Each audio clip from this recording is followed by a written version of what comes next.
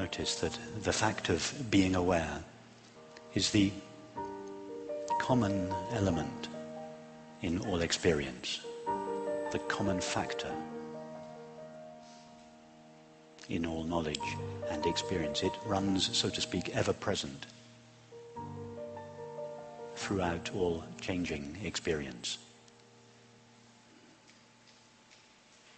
The objects of knowledge and experience are continuously changing.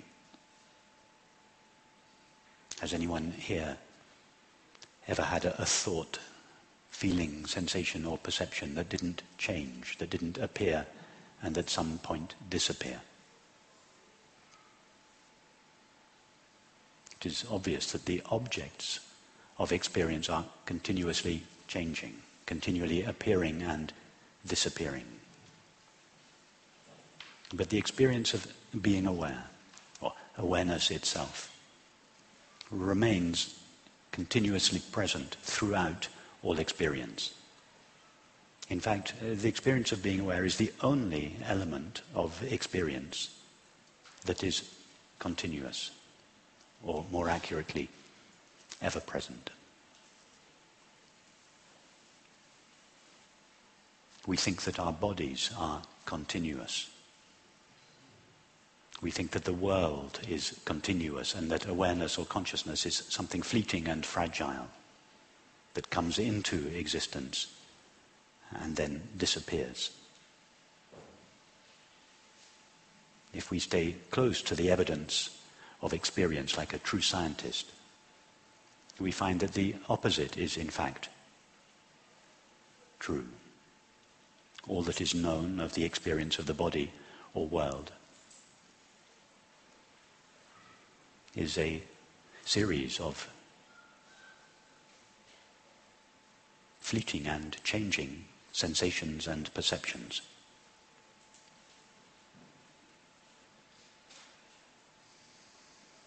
The experience of being aware is the only experience that remains continuously present. In other words, the body and the world borrow their apparent continuity from the ever-presence of awareness. The experience of being aware is always in the same condition. At breakfast this morning, whatever it is that was aware of your experience is in exactly the same condition as whatever it is that is currently aware of your experience. All your thoughts, images, feelings, sensations and perceptions have changed numerous times since breakfast this morning. But being aware has remained constant throughout. And not just breakfast this morning, but whatever you were experiencing yesterday, last week, last year, 10, 20, 30, 40 years ago. Being aware remains in the same condition throughout. Remember, when I speak of being aware, I'm speaking of yourself, not some abstract consciousness that the Buddha or Ramana Maharshi had some special access to. I'm speaking of the very awareness with which each of us is now aware of our experience, commonly known as I, myself. That which we, each of us, essentially is in the same condition now as it was when we were 5-year-old girls or boys. It hasn't changed, it hasn't moved, it hasn't aged. No experience has added anything to it or removed anything from it. It is at once one with all experience and independent of all experience.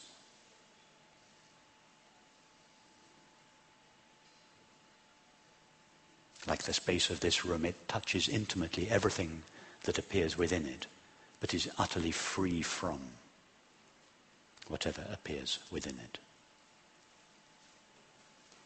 Thus its nature is peace. It stands to gain to gain nothing nor lose anything from experience. It is inherently or innately fulfilled.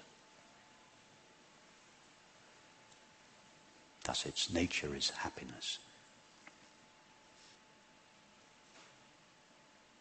When I say its nature, I mean your nature, the essence of your own mind is innately peaceful, innately fulfilled, not as a result of any particular experience, but a peace that is prior to all experience.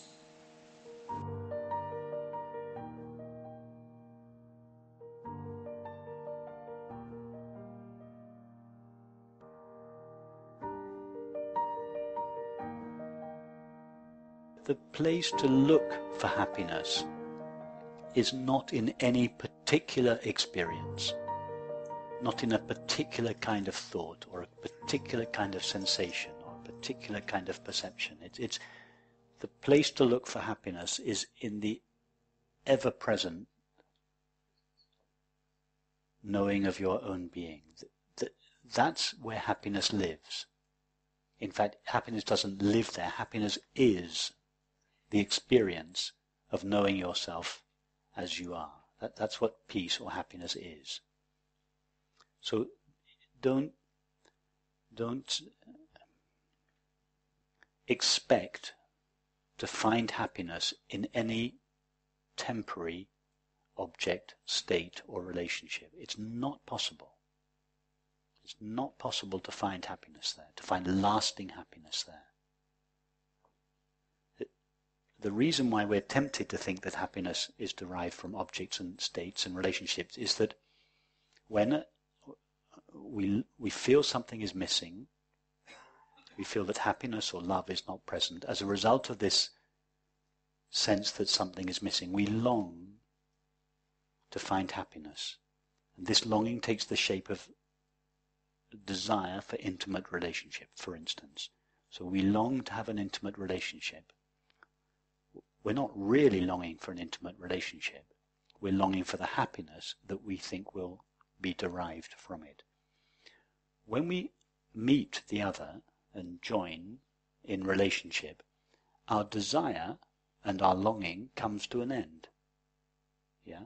Because we've got the relationship that we wanted. As the longing comes to an end, the happiness that was underneath it all the time, but was veiled by the longing, shines.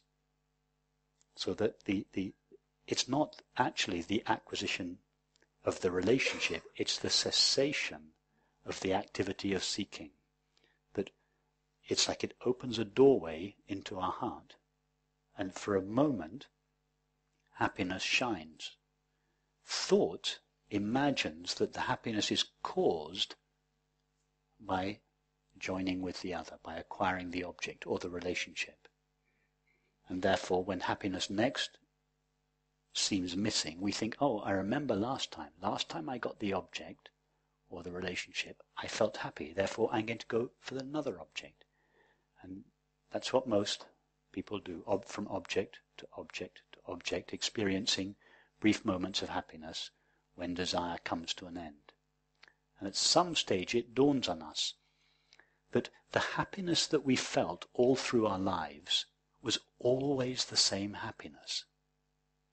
There wasn't one kind of happiness when you got your first teddy bear. There isn't a teddy bear happiness, and then an ice cream happiness, and then a football happiness, and then a sex happiness, and then a got my first job happiness.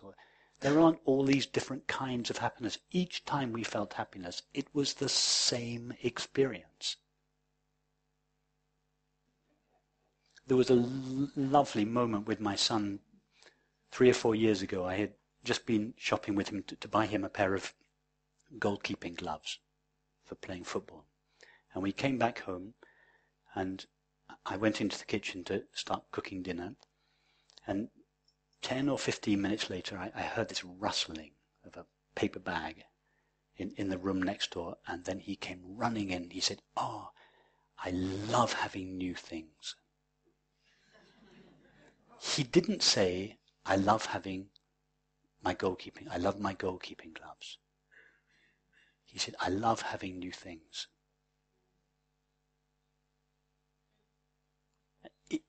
In that statement, without him knowing it, without him realizing it, there was so much understanding contained. Because it's always not the object, it's the next new thing. The teddy bear, the ice cream, the chocolate, passing the exams, the intimate relationship, the first job, the house, the marriage, the children, etc., etc.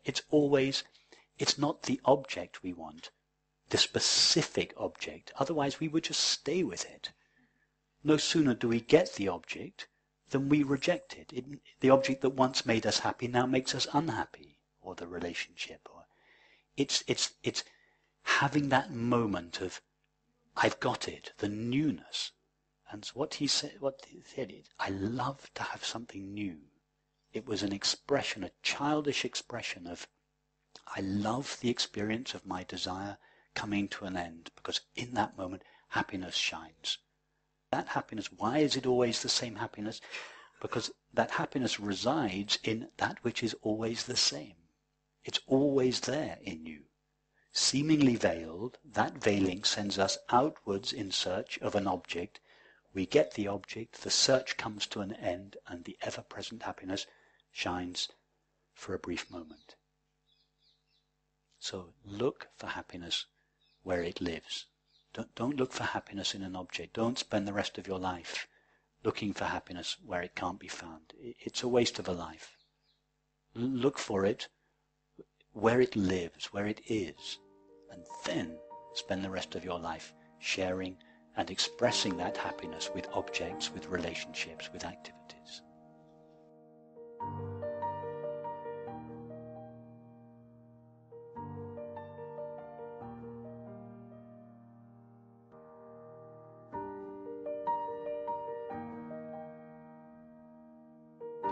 So either I'm dampening down an expectation of happiness.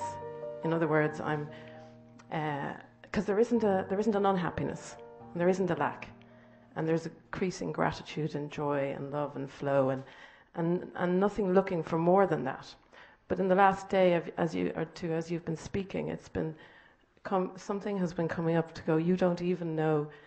You have no idea of the limitless beauty and happiness that I am, and I'm just wondering. And without that knowledge, there is always going to be a pull out to object. If it's not the truth in my experience of I am, of that joy or completion that has been experienced in objects. Sometimes when the knowing of our own being is described as happiness, it sets up an expectation that the happiness that is being described or named is some kind of a positive state. And this can be misleading. In a way, we should describe it more in negative terms, what it's not rather than what it is. And your description of it as the lack of lack, or the absence of lack, is a good description, because the absence of lack doesn't give us any positive state to aim towards. The experience of happiness itself is transparent and formless. When the mind touches it, it is relieved of a limitation or a contraction, and that release of the mind is often accompanied by signs, by certain signs in the mind or the body. For instance, tears or laughter, or an expanded state of mind, or goose pimples, or these are the after effects in the mind and the body of this collapse into our true nature. And they're very pleasant. They are either pleasant sensations in the body or an enjoyable, expanded state of mind. And because they're pleasant, they're very often mistaken for happiness. They're not the experience of happiness itself. They are the after effects of happiness in the body and the mind. So if we consider those after effects to be happiness, then when we hear that the knowing of our own being is happiness itself, we will presume that the knowing of our own being is some kind of happy state of the mind or the body, and that's a misunderstanding. So at the same time, the word happiness is a good word to use for the knowing of our own being, because happiness is the name that we commonly give to that we desire and love the most. In fact, if we think about all the terms that are used to describe consciousness, they're all definitions, they're all terms that describe what consciousness is not. Eternal means not in time. Infinite means not limited. Indivisible means not divided. Immeasurable means it cannot be measured. Imperturbable means it cannot be disturbed.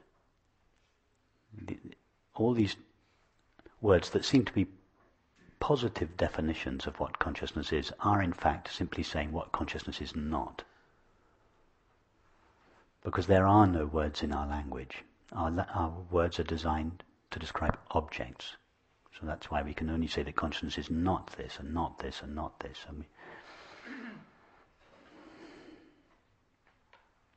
But the word happiness, we have to be careful with the word happiness because it seems to attribute a positive quality or state to consciousness.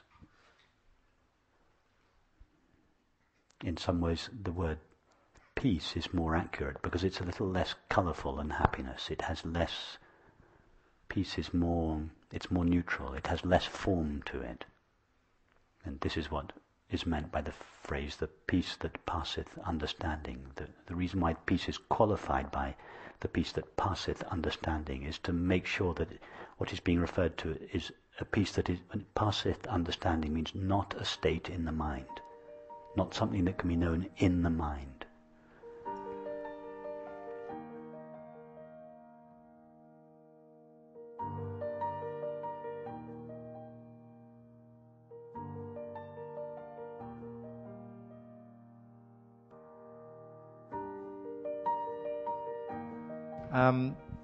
When you were speaking about the nature of happiness, when it occurs between two thoughts or two perceptions or two feelings, I think I recognized it, and sometimes it comes as a surprise. Even just when doing the groceries, sometimes I can feel this experience of happiness out of nowhere. And in other occasions, it seems like the same experience, but then it feels like totally boring. So it appears to be the same experience, but sometimes it feels like happiness, and at other times it feels like totally boring. Yeah, so if it's boring, it's not happiness, it's a blank state. But if it's happiness, it's a taste of your true nature. And what is the blank state? It's just a blank object, your screensaver. It's not yet the screen. It is the screensaver that seems to exist between your emails and images, but is not yet the screen. So you have thoughts and feelings, those are the emails and the images, and behind your thoughts and feelings there is a blank state, that's your screensaver, and behind the blank state, but the blank state is boring, just it's an empty object, and then behind that is the true peace and happiness, which is your transparent screen.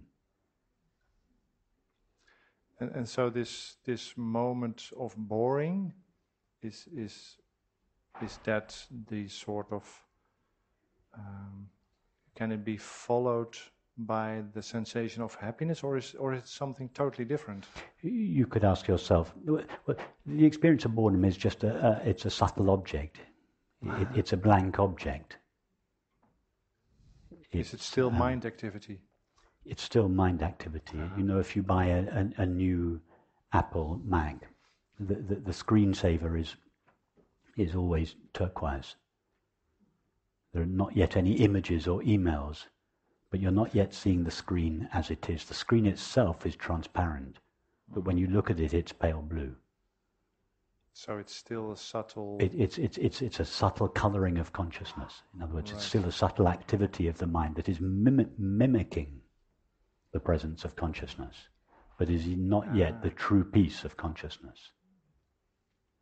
And my ego wants to know if it's on the right path. Should I continue with this boring No, if you're stuff? Experiencing boredom, you're not on the right path.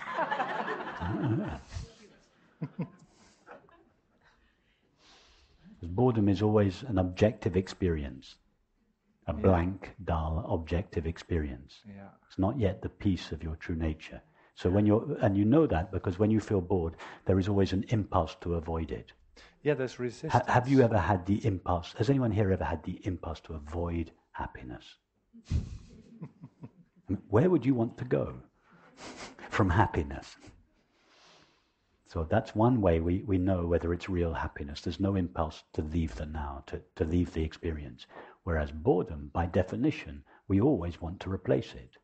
You experience boredom, what do? You reach for your iPhone, or you go to the fridge, or whatever it is. There's always the impulse to avoid it.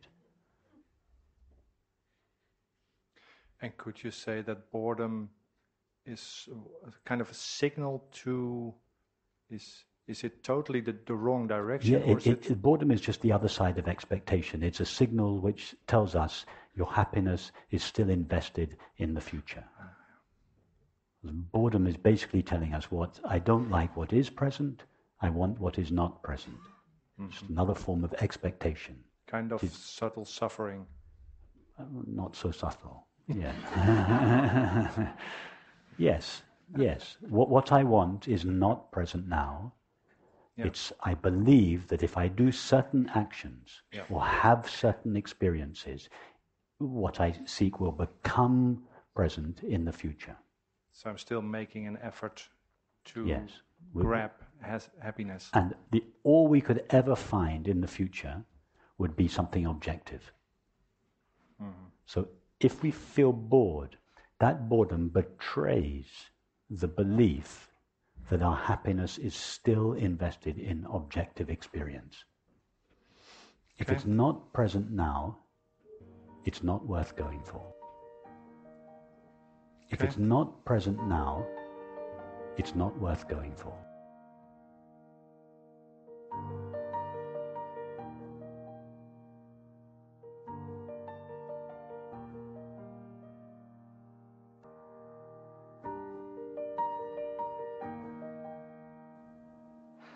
If you take the activities that the separate self wants to escape into and ask, what is the separate self trying to achieve by escaping into these activities? What it's trying to do is merge with that particular object or relationship. In fact, that's what anyone is trying to do in the process of desiring an object for the sake of happiness. The person is trying to merge with that object or person. And it is in that merging that the separate self loses its separateness and as a result tastes briefly happiness. So even in the conventional desire for objects, substances, activities, relationships, all the separate self is really trying to do is lose itself. Is to lose itself in the object, because the separate self intuits that if I lose myself in that object or that substance or that experience or that relationship, I will taste the happiness for which I long. And the separate self is quite right. When it does merge with the object or the substance or the activity or the person, there is an experience of happiness. The only difference is that the separate self that tries to escape from the experience that we are speaking of here believes that it remains as a separate self when it has the experience of happiness. So the separate self feels, if I go towards this non-dual, on this non-dual path, I will dissolve as a separate self. So instead of that, I'm going to go in the opposite direction towards happiness, towards objects, because then I can have the same experience of happiness, but I can remain as a separate self to enjoy it. But in fact, that never happens. As soon as the self merges with the object, the substance, the experience or the person, it briefly dissolves. So even in the conventional fulfillment of a desire, the separate self comes briefly to an end, and as a result, happiness is experienced. So the separate self is going to die whichever way it goes. If it wants happiness, it has to die, whether it goes via objects or whether it goes the direct path. Happiness is the dissolution of the sense of separation. That's what happiness is. Whether the separate self requires an object to bring about that dissolution, or whether it goes directly to its source. The difference is that if it goes via an object, its happiness is dependent upon that object, and it will become addicted to that object. It will want to go back again and again to have the same taste of happiness. Whereas if it goes directly to its source, it's not dependent on an object. In other words, it is causeless, and it is available at any time. So is that fear of annihilation, which... It's going to die whichever way it goes. It's, as a Sufi friend of mine said to me when I told him 10 years ago that Ellen and I were getting married, he said, "You'll regret it if you do, and you'll regret it if you don't." It's the same. The separate self is going to, if it wants happiness, it's going to die whichever way it goes. If it goes via objects, it will merge with the object and briefly die, and happiness will be experienced temporarily as a result. Or if it goes in the other direction, it will dissolve and the same happiness will be experienced, but it will not be dependent on an objective cause. In other words, it will be the source of lasting happiness. And is there a time where that, if we keep exploring this path, a time where that fear dissipates, that fear of annihilation dissipates, and that separate self is not trying to escape anymore? Yes, it becomes clear after a while that as the sense of separation dissolves, we don't lose anything that we really value. It's not our self that disappears. It is an apparent limitation of our self. John Smith doesn't disappear when King Lear disappears. All that disappears is an apparent limitation of John Smith. John Smith loses nothing of value. He just loses an apparent limitation. What does King Lear lose? His suffering. It's all he loses. Nothing, he loses nothing of value.